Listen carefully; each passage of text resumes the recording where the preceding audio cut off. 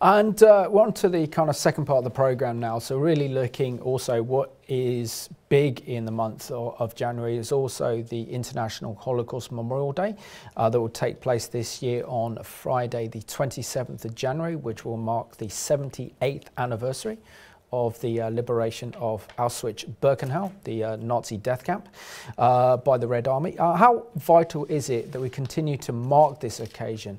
And in your opinion, Jonathan, why is it still so important and so relevant? It's incredibly relevant. Again, I've got some statistics from a conference called Claim Conference. It's a year ago now. But I think it's just so important, and this is about Britain. They had 2,000 people were surveyed, and 89% of the respondents have definitely heard of the Holocaust. But out of those 89%, 52% did not know 6 million people were killed. And only a quarter of them believed, 22% believed less than 2 million people were killed in the Holocaust. This is incredible, because this is why we need Holocaust Memorial Day, because we need to understand. It says nearly 1/3 of UK respondents, 32%, were unable to name a single one of the 40,000 camps or ghettos in World War II. And a majority of UK respondents, 56%, believe something like the Holocaust could happen again. And there's a couple of other statistics. There's one which is actually quite important as well. Out of those 2,000 people, a high percentage says that we need to educate our young people. That historically we need to be talking in schools, making sure that the Holocaust is not forgotten. And having statistics like that, where people, even in this country, out of that percentage, people believe that it was only less than 2 million. They don't know the facts. They don't know about the kindergarten, the train, the 10,000 Jews that came across. They have very little understanding, very little knowledge about the Holocaust Memorial situation. And so it's so important that we continue to re-educate people in our nation to what happened in the Holocaust in Germany and the surrounding areas. So just even statistics like that are horrifying, that in our nation today, people do not recognize the Holocaust as we know it. And so education, I think a famous politician used to say. Blow, yes. So it's important. No, well, thanks for bringing that to attention, because it is so important that we can't afford to be apathetic. Absolutely. Or indifferent. And Len, you know, when we look back at the horrific events of over 80 years ago, where the Nazis carried out the final solution against the Jewish people, which was the biggest crime of genocide in world history. Again, we mentioned those numbers. We don't probably know the exact figure. It could even be more than 6 million Jewish people that were murdered on industrial scale. But can you say why it's so important that Christians, together with the Jewish community, mark International Holocaust Memorial Day?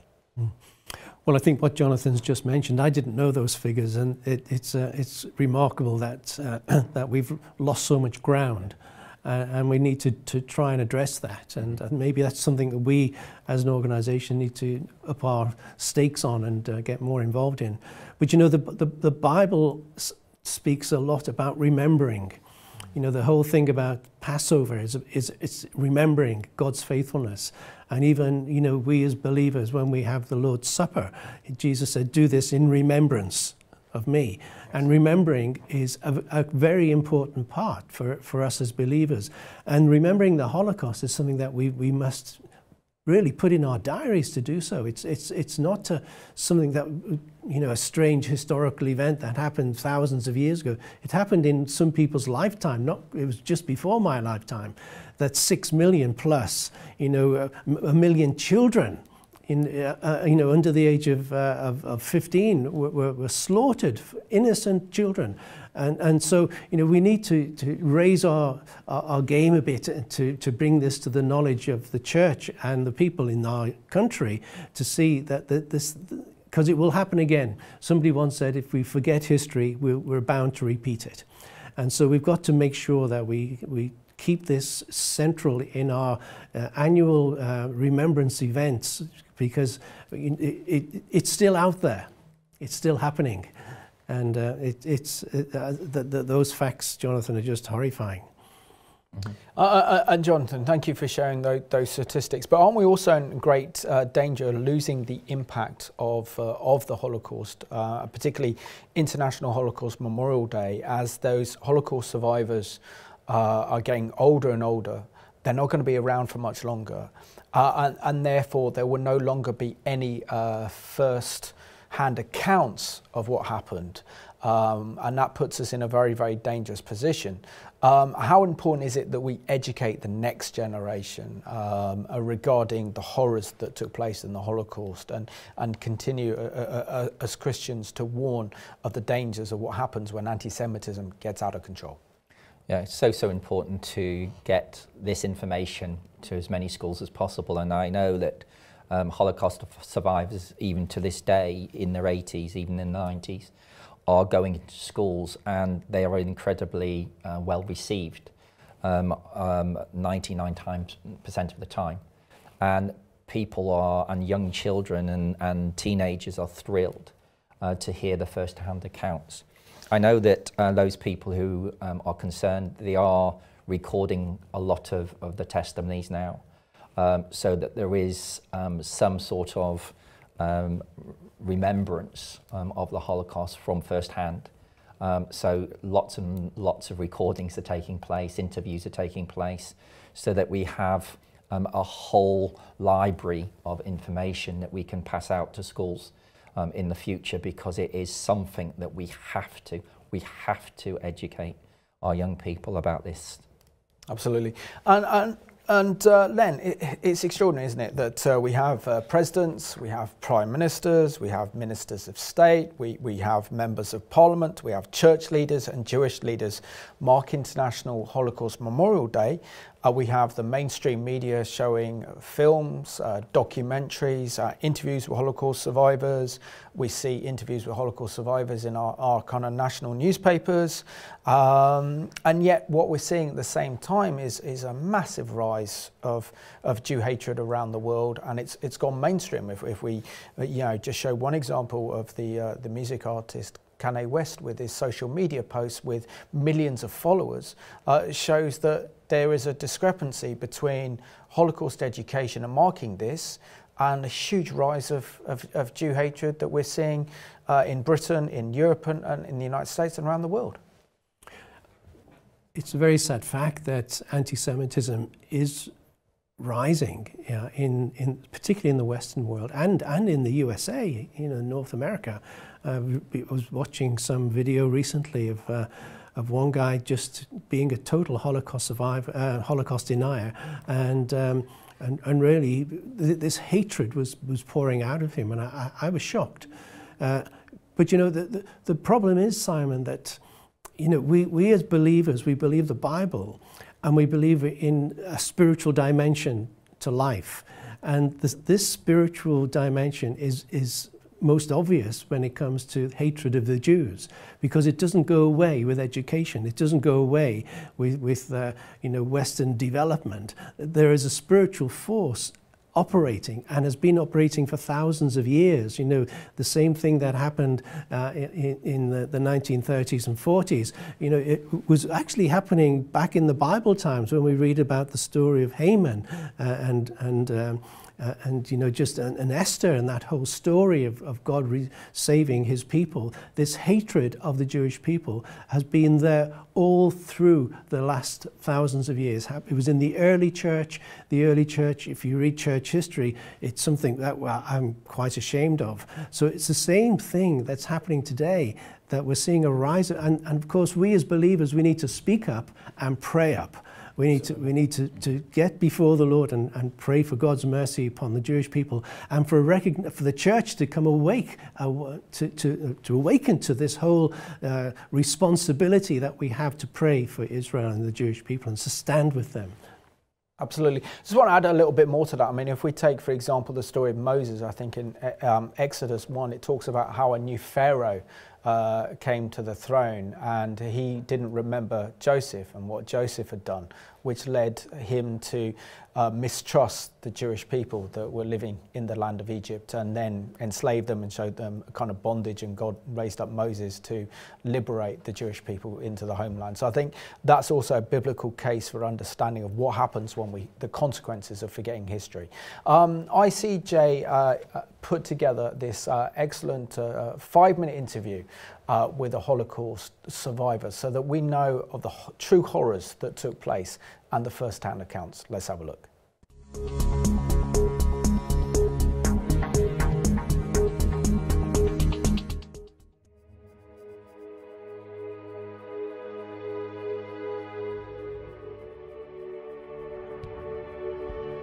In 1939, a few days after the war broke out, the Germans were in already. And they came to the backyard where I used to live, and with the boots, you know, and we got scared already. It was a deadline till 9 o'clock at evening. The Jews were allowed to go out.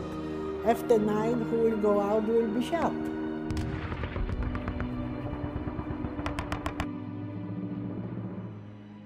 My name is Leokadia Szlak. I am 87 years old. I was born in Poland, in Częstochowa. In 1939, when the war broke out, I lived still with my parents. 1942, I was sent to Auschwitz-Birkenau. First, they took my mother. There was a stadion, through all the Jews on the stadion, in the select. The weakest go left, the stronger or right. You know, and my mother was the first that they took her, and I don't know till today where she ended up. And when I was in Birkenau already, I was told that they took my father and my sister. She was older than me. She went voluntarily, and my brother, I was told in Birkenau from the men's were separated from the women's. So the man told me, a gentleman told me that my brother was in Gross Rosen, was also a concentration camp, and I don't know till today. I have no grave, no nothing. Once a year, in the warm spring sunshine, life in Israel comes to a complete stop. For 1 minute, Israelis around the country stop to remember the tragic death of over 6 million Jews during the Holocaust. Yom HaShoah is Israel's national day for Holocaust remembrance. And when the war finished, when I was liberated in Dachau, the 28th of April 1945, I was staying like a skeleton without family, without nobody. I didn't have a place where to go. When I was liberated, I didn't think, where is my parents? Where are my siblings? I said, I want to eat. I was hungry. And this is today, you know, I can forgive myself that I didn't have in my mind my parents only food. And this is a very tragic. This is a tragedy.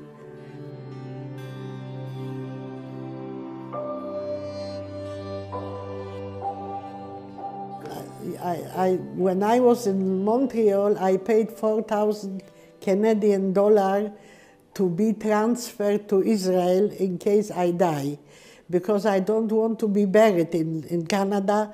Because of my children, they are not millionaires, they were hardworking people, and I couldn't live to them to come every year to visit my grave, because it's 15 hours flight. So, and secondly, my heart lies here, because I was suffering for 63 months in concentration camps, that we have a country today. And the sentiments, you know, you can take away the sentiments. 6 million Jews perished, yeah, but we have a country today. And you know, sir, if we forget to speak from our past, we are doomed to repeat it. Today, there are still thousands of Holocaust survivors who are in a sense forgotten and living below the poverty line in Israel. Help us to support these precious survivors while we still can.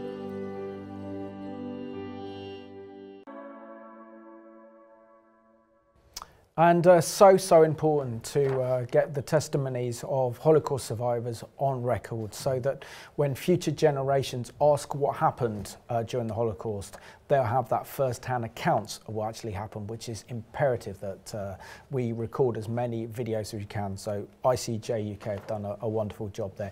Len, before we talk a little bit more about the Holocaust, I think we also need to recognise the dire situation facing the Jewish community, for example, in the Ukraine, when Russia decided to invade that nation in February of 2022. It took people by surprise.